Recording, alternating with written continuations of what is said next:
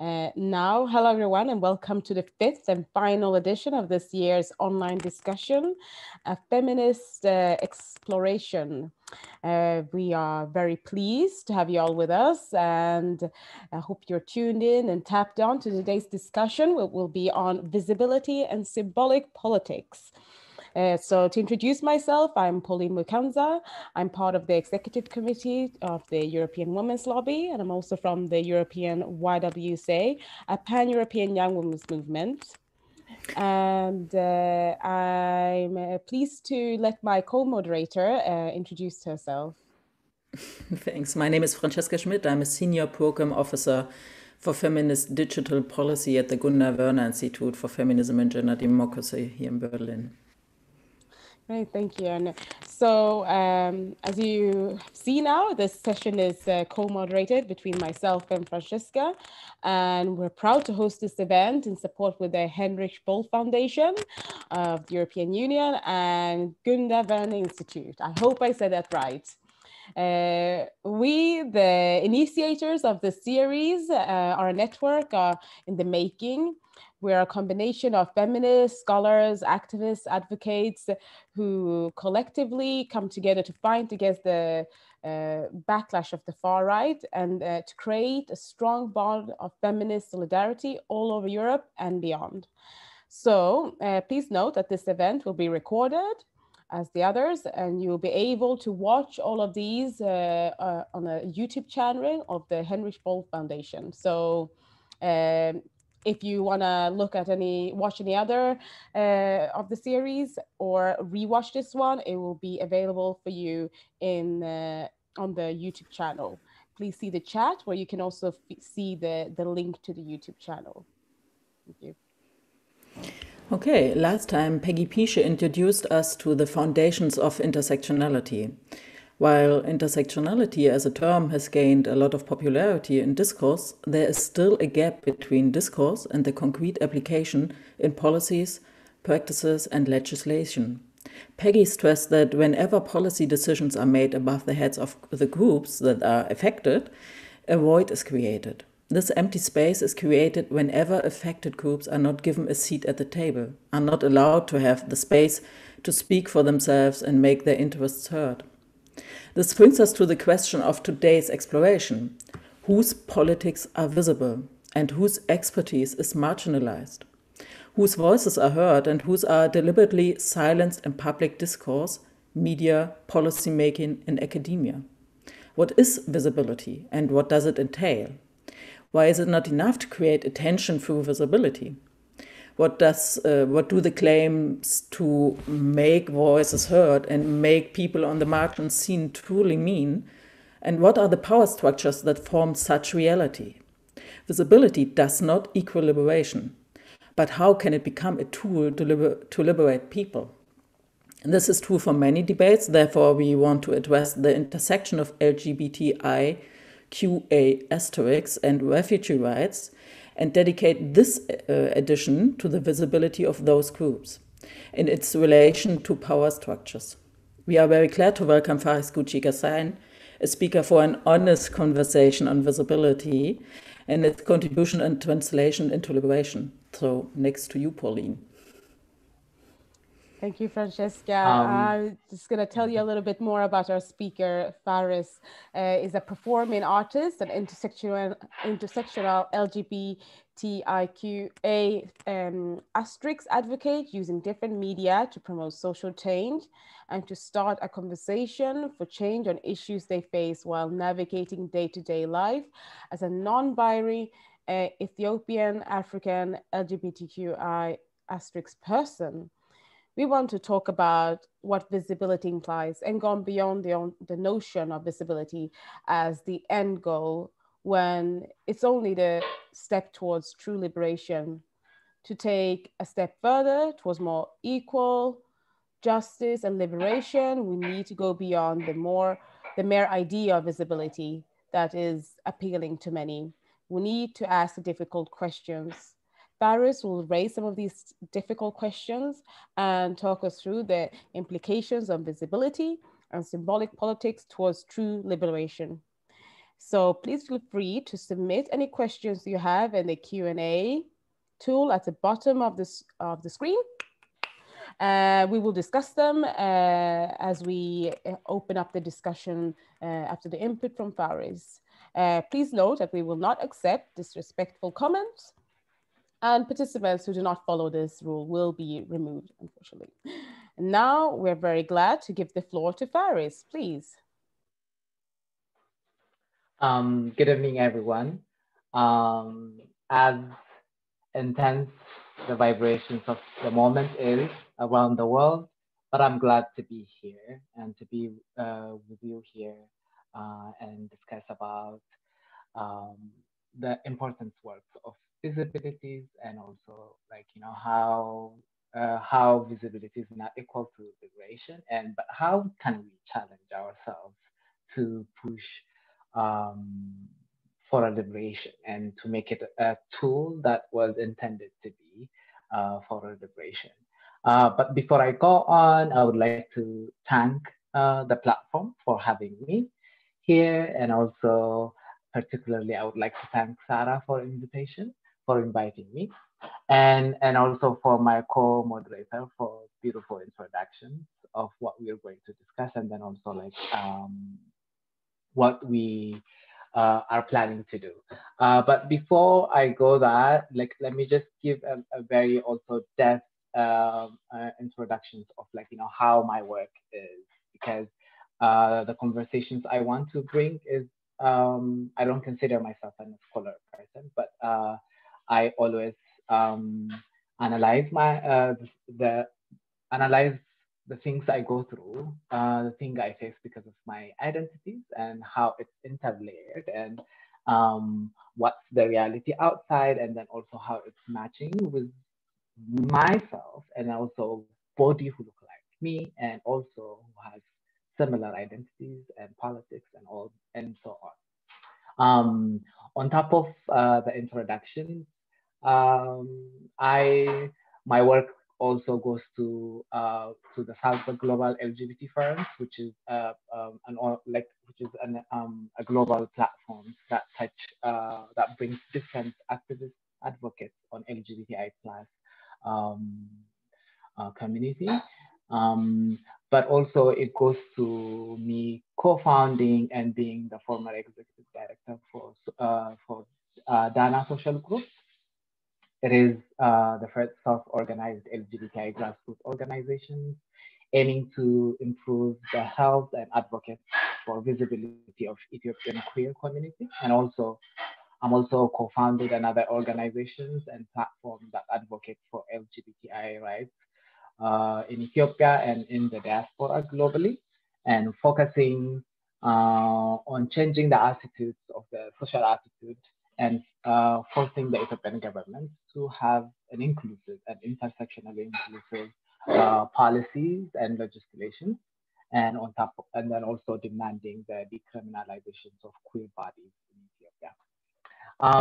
But also, again, my work also goes into here in Austria as a refugee Black from the continent and non-binary person, how I see myself and how the work of visibility, especially in the queer community, needed a space. And I'm not alone in that. And my work goes also by actively participating in an organization called Afro Rainbow Austria. It is the first organization established by and for Africans from the continent Africa, and then the African descent diaspora of LGBTI plus persons living in Austria. And also, again, the reason I'm also touching all of this work is also to showcase how intersectionality is very important, and how the work of visibility that is done by marginalized people, how it's being heard, how it's being seen, and who is seeing it, and all that kind of things, and the politics around. So another work also that goes to is the work I do in QueerBase, where I work as a program coordinator for a project called a queer safe belonging that focus on three very important and critical realities of queer refugees here in Austria. One is the mental health, and two is building the capacity of self-defense and de-escalation techniques for fleeing body. When I say fleeing, I meant femme-presenting, lesbian, intersex, non-binaries, and trans and female bodies. And also building a community by creating a strategy that is decentering by decentering substance that potentially can be abused. And in all of these conversations, I would like to talk about the important the definitions of intersectionality personally for me, and I would like to quote the executive director, Dr. Emilia Roy from the Center for Intersectional Justice in Berlin. And she put it in a definition which is very practical and very simple for me. And I quote here, it says, intersectionality is very simple. It is about fighting discriminations within the discrimination. It's empowering minorities within the minorities and tackling the inequality within the inequalities.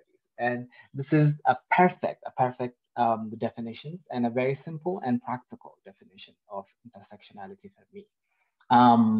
And that is exactly what today is about. Feminist Explore, organized by Feminist Body, and also by cis women, and also different spectrum version of female's body. Me being invited on this space as a Black, refugee, femme, and non-binary person to discuss visibilities and the politics of being seen, and the translations to the actual liberations is actually the literal representations of intersectionality feminism. How I wanted to talk about the visibilities and its actual translations to the liberations is based on the analysis I made back in July 2018 during Berlin Pride. I made a sign that says visibility is not equal to liberations, which follows with the following statement, which I would like to read out. Even though we see queer visibilities, we should be cautious on the translations of the visibility, on the translations of that visibility to liberation, meaning access to any systematic and structural service that is what heterosexual get, and we have to also be conscious and work on the dismantling any systems that is oppressive. We are still living in a planet where 72 countries consider same-sex love and sexual act and gender, which is outside of the heteronormative and illegal, and where all the basic human rights being violated, and we have to dismantle the politically. Sorry, I will just repeat myself here. We have to dismantle that. We are seeing in global norms where all the right-wing people and politicians chopping away the rights that has been achieved previously. We have to continue dismantling what is rightfully ours, which is the human right. So before I interrogate also again visibilities, I would like also to give a very simple definition of visibility for me. It is the equality or the state of being visible. Sorry, it is the quality or the state of being visible. When I say visible, capable of being seen. And when it comes to this practicality, such definitions that where the politics kicks in. The further you are away from being rich, cis male, white man, the further you are going to access power and the further you're going to be seen. And this hierarchy is also indoctrinated by the white supremacy through the tools of imperialism, colonialism, and neocolonialism in manifestations of day-to-day life of our day-to-day life activities, which is through racism, ableism, femphobia, fatphobia, homophobia, you name it. So as I also analyze all this realities and questions such as what is already being mentioned is who is visible, who is allowed to be visible, and also when we are being visible, who visibility is being seen. And sorry, Faris, that's a very, before we go more deep into like who's visible, which is very important, do you mind closing the door behind you so we can hear you properly? Thank you. Sorry. No worries.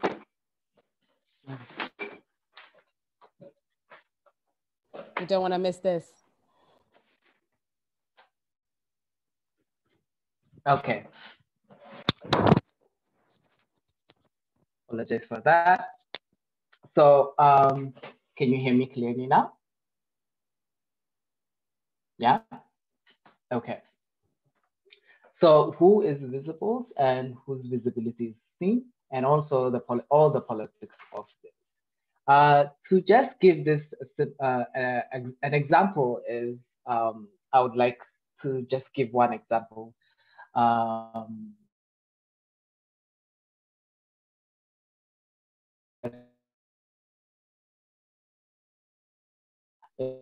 Back in June 2000, the cover of Time magazine, and with the subtitle that says the transgender tipping point, which is implying we reach the trans visibility and also liberation at the peak point. And we questioned, and then including LeBron Cox questioned such reality, because in the same year, in 2014, 10 to 15 trans bodies in US were being killed. And in 2015, close to 25 people were being killed. Trans bodies were being killed. In 2016, 23. In 2017, 29. In 2018, to the point the American associations calling it an epidemic, all this violence.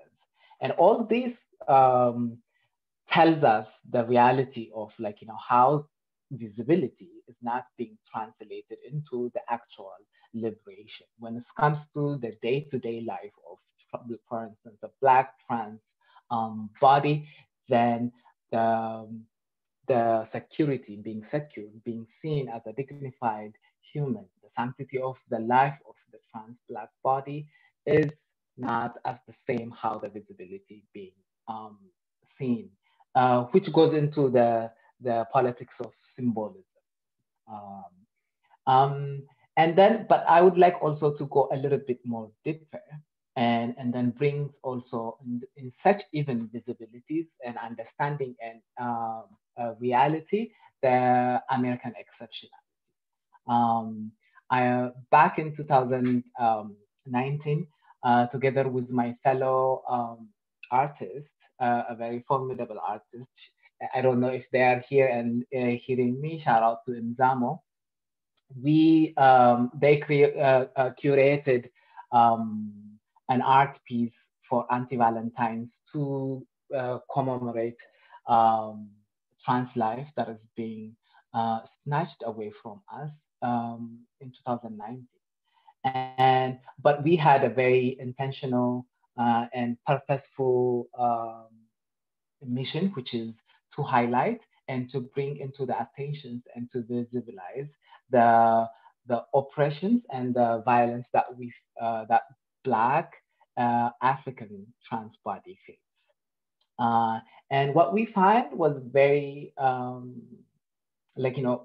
was very devastating because of so many, because we as also as non-binary as femme presenting non-binary person, I know how the violence is, and I experience it into my body. And also, my friend in Zamo also identifies as femme non-binary body, and we know it from our experience. We do have that memories and we do have that knowledge. But unfortunately, we were not able to gather all this information and collect all this information and realize, like, how even in such reality where we're talking about, like, oh, there is some sort of visibility that is happening for queer liberations or for trans liberations, um, that is in the US. And then even within that context, there is another nuances, which is, like, that not being translated into the day-to-day life of Black trans women in USA. But, and then when we further go down into the continent of Africa, then we would also have zero ability to see, to gather information, um, um, and to have such visibility. This also, again, like, another further deep analysis of how the visibility is not um, translating to actual liberation. Because for me, data, information is power. That it is through data that we are holding people accountable. It is through data that we are holding for our holding legislations and policies accountable, so that um, they can be held for holding back the liberation. And another perspective which I would like to talk about is, like, through these conversations of visibility. I hope what I've talked about also gives you an idea of how the symbolism of visibility and actually not being translated into um, the actual liberation. And the other things also I want to bring and the perspective is about how the general queer movement is really centered on cis white men. And then it goes into politically the same way as I said, who is going to be seen. So if you are the furthest away you are from that, then the furthest away and where your visibility going to be. And this, for me, also brings the reality of the reality of the trans and homophobia as a Black body, as an African that I face, and how it's also interlinked and communicated. Because most of the times when we talk about trans and homophobia in Africa, we tend to speak about, which is, the majority, which is true. We tend to talk about, like, how like, the leaders, the governments, the policymakers, the legislators, and the societies are intolerant, aggressive, violent, and all those kind of things. And then also politically analyzing who, like, where such knowledge came from, which I agree is for me is through the expansions of the imperial expansions and colonialism expansions, and also religious expansion that happens. But aside from that, there is also, like, whether it's intentional or unintentional contributions from the queer movement being super white, and how people also, whenever they're curious even to learn about what is being queer is, and what they find and what they see and what is visible and what is seen is whiteness. And that whiteness contributes into the violence that Black body face. This is a white thing to do. This is also another example of who is seen, the politics of scenes within the queer community in a very specific way, and how that is being shaped, and how and then how it is affecting the reality of Black African queer bodies. And then another perspective which I would like also to talk about is also the idea of um, being visible and the hypervisibility of the Black body, the language and the culture. And if we stop and really investigate and see actually the culture and the language and the vernacular of queerness globally is very Black, is very um, Black oriented. Um, but in reality, what it values and what it amplify and really glorify is whiteness. And this is a contribution also, again, about the politics that is really constructed into the white supremacists through all these expansions and day-to-day realities through the racism and everything that I mentioned about. So um, when I came to that, Faris, that's where all. Faris, sorry to interrupt you now. Just to get the ball rolling, I'm wondering if you can explain a little bit more what you mean that queerness is very Black thing, but is amplified through whiteness, because that's I think that's a very interesting point that can be unpacked. Yes. Okay. So for instance, I'm talking about vernacular. I'm talking about culture. I'm talking about how, for instance, how queerness. When we see queerness, we have our own language. We have our own way of communicating, and how we do have slangs and all of these things. And when you trace that um, language and that culture, where it is coming from, is actually coming from Black culture. So a very simple example is the conversations we have, or the language, the slang we have, like, oh, sashay away, you stay, da da da da, all these kind of things, and all this um, um, vernacular that is queerness is using is actually um, a day-to-day language and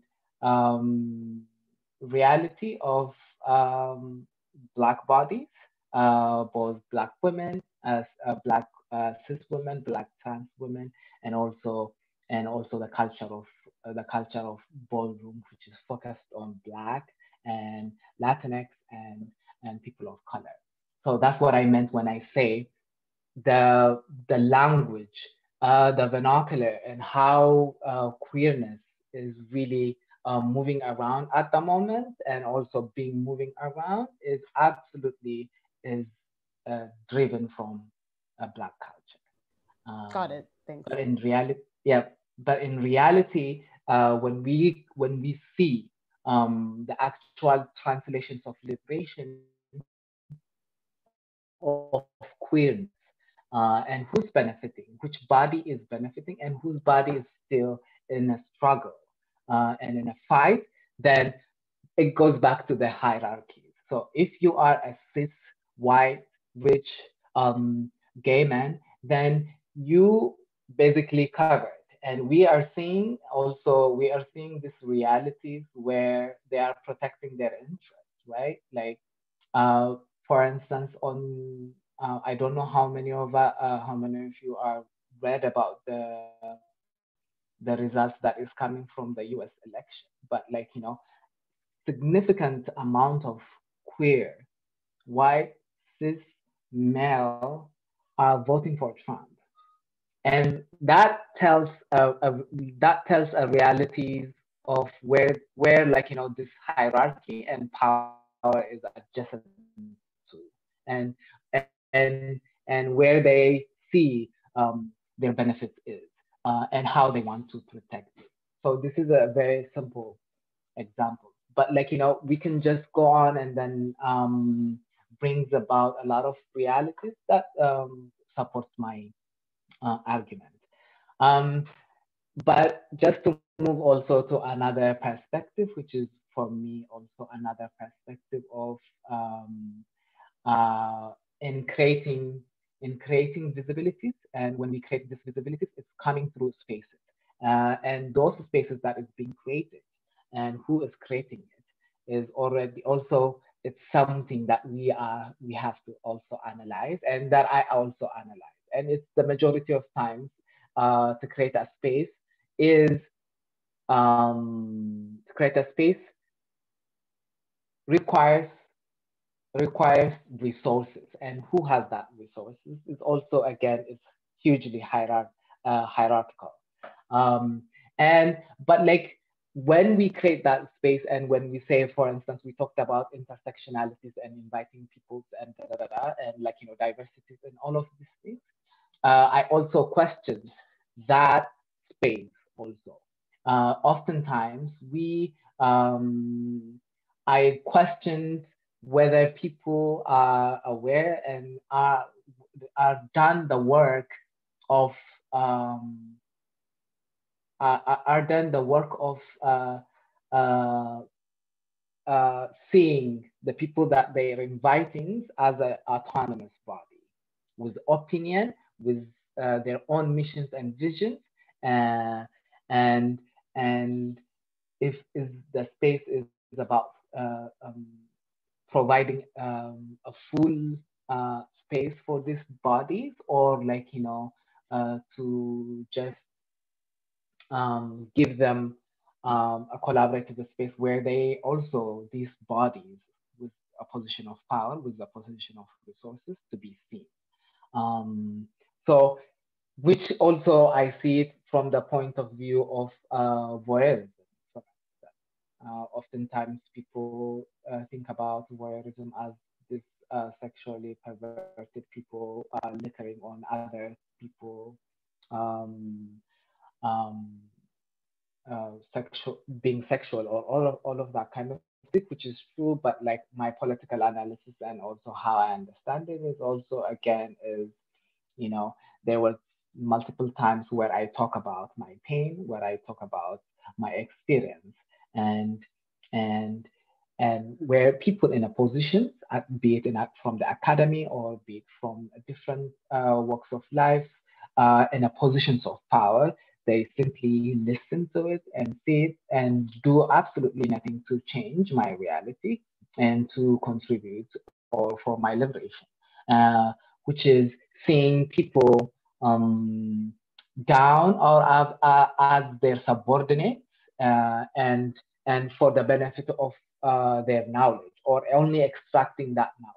So, for instance, I've done so many interview for people who are doing their PhD, who are doing their masters, who are doing their first degree thesis, where I re-traumatize myself, where a lot of people re-traumatize themselves and contribute a lot of knowledge, and also, like, the how that knowledge is also being extracted, and how it is also constructed, and give guidance how to extract that information, is through not being emotionally connected to your subject. You simply collect all this information, and try to be away and detached from the person who is going through this um, pain.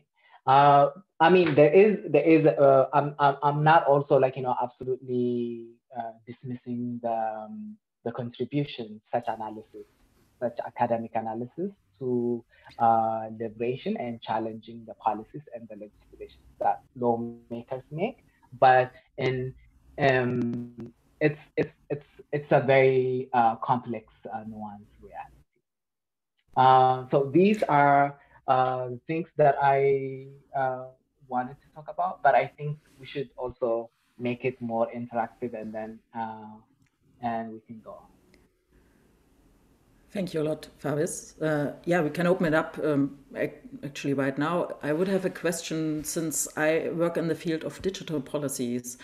My question would be, do you think there is, or do you have the experience that there is a different possibility for visibility for LGBTIQ asterisks people, refugee people in online communities, since this digital sphere is like a disruptive technology? Could it disrupt those power structures, do you think it? Or to turn the question a little bit around, do you think the internet helped already visibility or representation of LGBTIQ asterisks people? Yes, that would be my question. Okay. I will let me just answer that. Again, I would go back to also my own personal experience. I've been doing the activism and advocacy work for LGBTI as an Ethiopian in Ethiopia, for instance.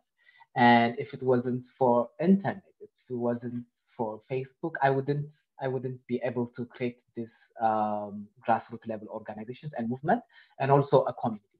I have literally a person with me here in Vienna, which I call my family by choice, and that happens because of the internet.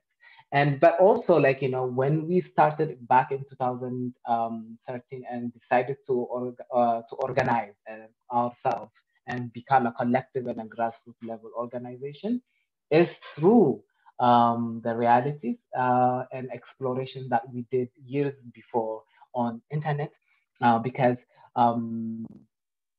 my reality, and to so many Ethiopian queer people living in Ethiopia, reality is internet, Facebook is the safe, comparatively the safest space. But because when we talk about safety, when we talk about safe space, it's a very elusive thing, right? I'm not saying, like, for instance, I've never been it didn't affect my mental health. For instance, me finding my only space where I can see myself is only on Facebook, through creating a pseudonym where I cannot show my face. It really plays a lot on my mental health. It really plays a lot on my self-esteem, how I see myself, and all these things. But um, compared to what I have, and how I can express myself, how I can be myself, that is the best I can get. So it is such I'm very ambivalent about it, because with that reality, I know I suffered a lot. With that reality, also I gain a lot. I am the way I am today is because of my um, activism work online, because physically I couldn't do it.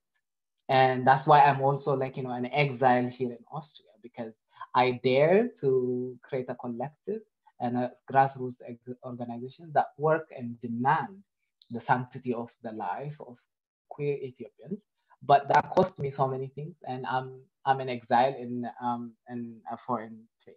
So I'm very ambivalent about it, but it's very critical. And I'm still, for instance, I'm working. I have another organization which works from the diaspora point of view, called the House of Kuramaile, and we are working day and night about to realize the liberations of queer Ethiopia. And internet plays a huge role. Great. So it could be a tool to disrupt this power structure that you talked about It and is. help make It new is because policies. And yes, because in reality, on a physicality, the gatekeepers are not allowing us to enter, right? And internet and Facebook and all these social medias are breaking that gate and giving us an opportunity to say what we want to say, to center ourselves, to talk about who we are and the pain and the struggles, and also, again, to create community and come together and center ourselves and really be um human. For instance, um, during the COVID times last June, we did the first Horn of African Pride. where close to 8,000 people attended. And that for me is, if it wasn't for Facebook, if it wasn't for Zoom, if it wasn't for internet, that wouldn't be a possibility. But like, all of these things comes with cost. And as we say, safety. It's a very elusive.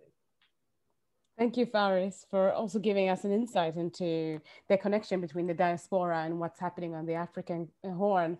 I just want to look at something that you said. You said that you question a lot what makes how people invite others as autonomous bodies, and we know that you have some thinking around inviting people into spaces.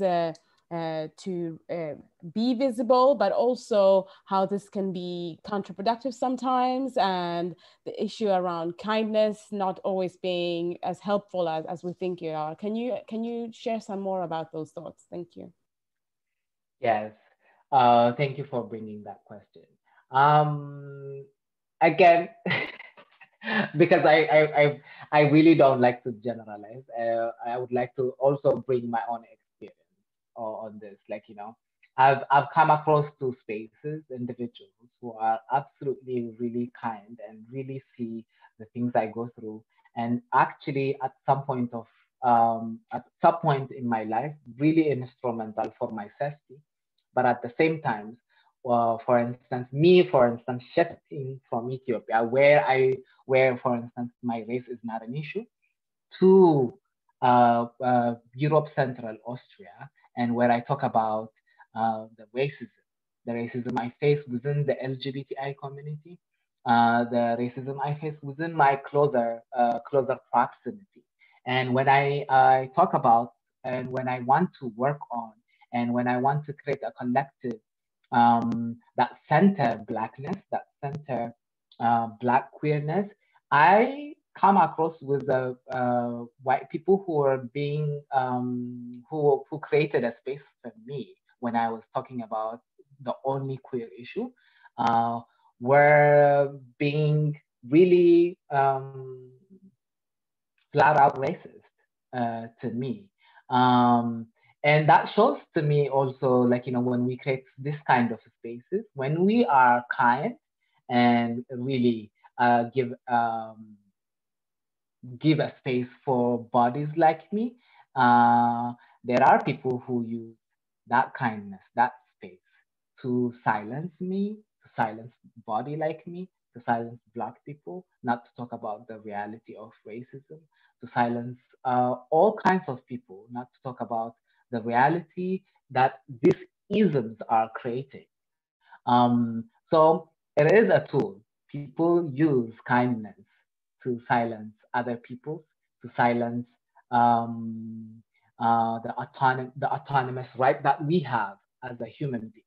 And so that's also, like, when I was talking about when we create this space, are you ready to accept the people that you're inviting to be their autonomous self, to be their fullest self, and are you ready to be questioned, to your visions and missions and imaginations to be questioned by them?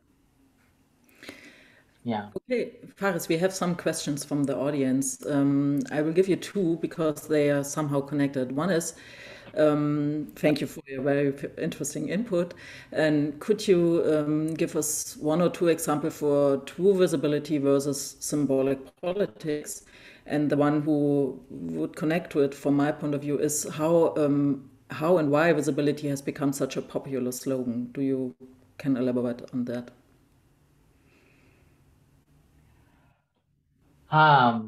Why visibility? I I think visibility, all of these things become really popular. I think it's because of the oppression, because of the white supremacies, and it's day-to-day practice, right? Like, if we were not being silenced,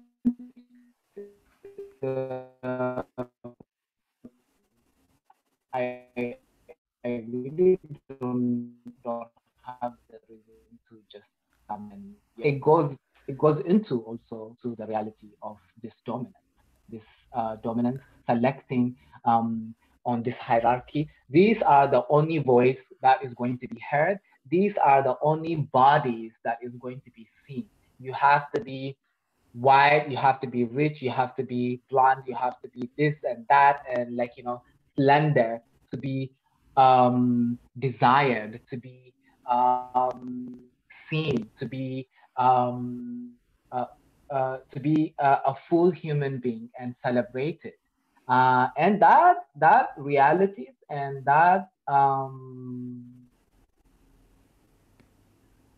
part of our life is hugely shaped by white supremacy. And the idea of us really talking about visibility and all this kind of thing comes from the necessity work that to define such um, reality. So I think visibility become this big issue because of white supremacy, because of the dominations and the indoctrinations that we have on our day-to-day life that is affecting all of us. So a little bit like a counter thing, you think? For white people to be more visible against black people? Did I get that right? Or no, because and I think in my understanding and also the definition also, I don't think not all white people are equally visible.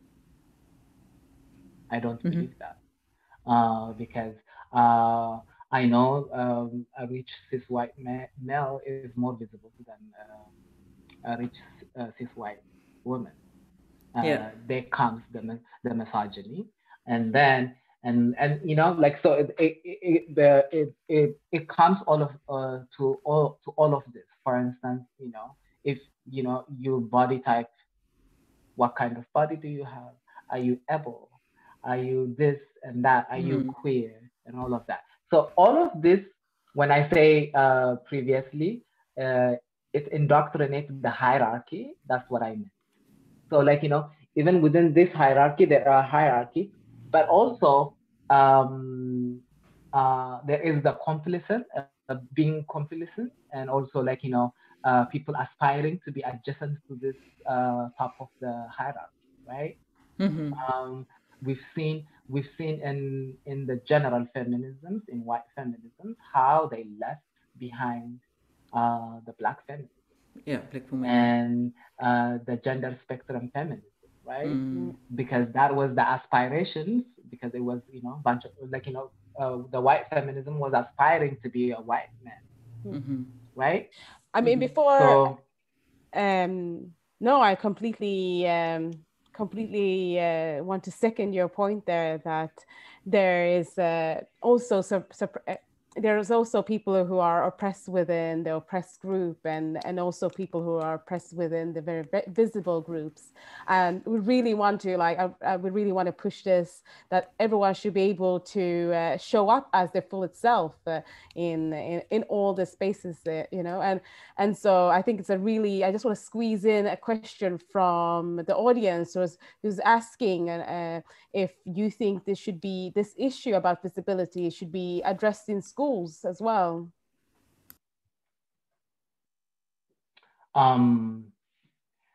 Absolutely.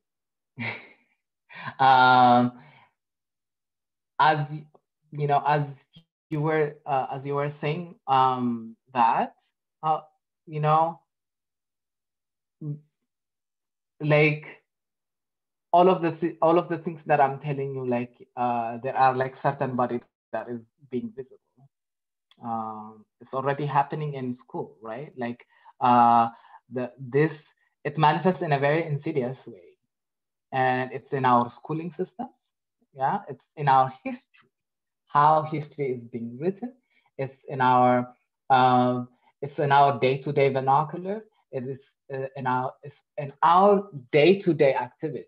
So all this counter work that needs to happen, which is me saying the work of visibility really actually translating to the liberation that needs to be taught in schools. It needs to really trickle down to our day-to-day activity because white supremacy and this dominance is working insidiously on day-to-day. It's very insidious, and if all of us are not thinking such kind of visibility, how people see themselves is not being taught in school, then we are really fooling ourselves, right? Because it's already being it's already in our education system, it's already in our media, it's already in our history book, it's already everywhere. Yes, so we need to So be yeah. mindful of what we read in our history books, as well as we read them, Yeah. understand who's visible, who's not visible. Yeah, yeah, absolutely. Can I come back? Because also, sorry. No, talk. Because sorry, also because also like another point and also another perspective is also like this shapes also the desirability politics, right? Be it sexually, like who is sexually desired, who is dateable, who is really seen as beautiful in all of this. And then also when I talk about also desirability, I'm also talking about who is desired to be productive in this capitalistic world, even have that hierarchy, which is really adjacent into what I talked about. And um, so like who is desired to enter into university, who is desired to enter a certain high level of work, who is desired to very simple things, who is desired to be in front of the TV as a news anchor, is absolutely um, um, fall into this visibility politics, and how we seen and who is allowed to be seen fall into this. So yeah.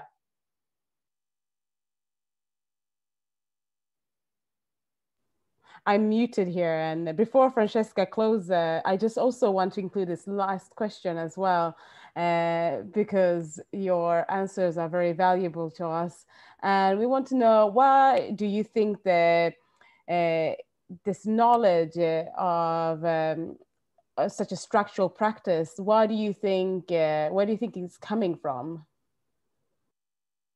Sorry, can you say that again? An audience is asking, why do you think this such knowledge of structural practice, where do you think it comes from? Oh, I thought I've already said it. From white supremacy. I think you have, but I think we need to hear it as well. You're more I've than said welcome it to really and I'll unpack say it. it again. It's from the white supremacy, because white supremacy manifests in multiple ways, in a very insidious way, on a day-to-day basis. I come from the space that was never colonized, called Ethiopia, but white supremacy work functioned really well even in that space. So it manifests through colorism, it manifests through anti-blackness the within the people of color. It's manifest in so many ways. It's insidious. So to answer your question again, it's white supremacy. Yes, I mean, this detachment definitely comes with supremacists and its colonial roots, really, that's just been passed on from generation to generation.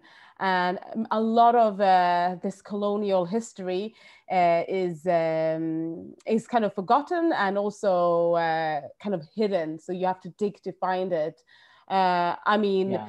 For example, we know, like, my heritage is Ugandan, and we know that former tribal kings were engaging with same-sex partners, and women living together in communities as partners as well. They were seen as kind of having special powers because they were living in these communities.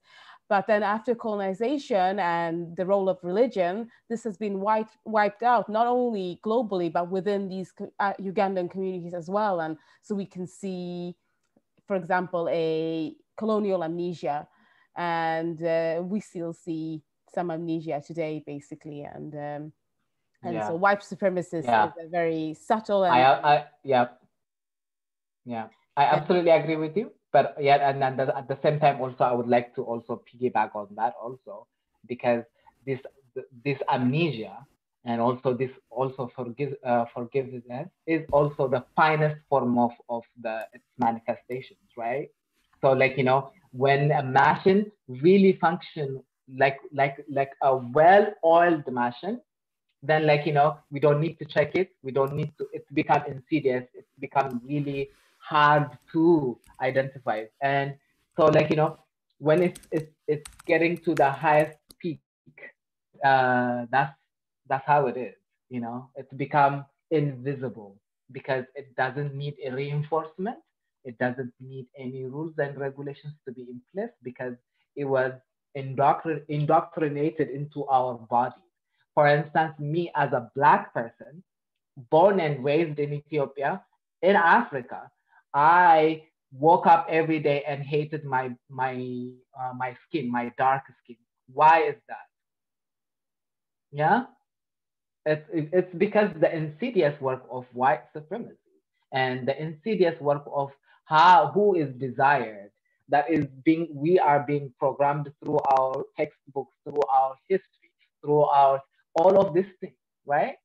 So like, you know, so I, you know, I'm like a day-to-day work of that. Like, you know, I am day and every day I'm unlearning so many anti-blackness within myself that I was indoctrinated. Yeah. Faris, I have the job to close up now. Thank you very, very much for your knowledge and the experience you shared with us, your experience you shared with us. I think we have a lot to think about now, and we have a lot of work to do. We as a society, but also as a group of LGBTIQ people, whoever is this here. Thanks. Really, thank you a lot. For the audience, if you would like to learn more about the recognition and prevention of violence against LGBTIQ persons on the move, there will be an online symposium on the 13th of November. All the necessary information you will find on the website of the Gunda Werner Institute. I think the link is already posted here. We will see us probably next year with a new edition of the Feminist Explorations.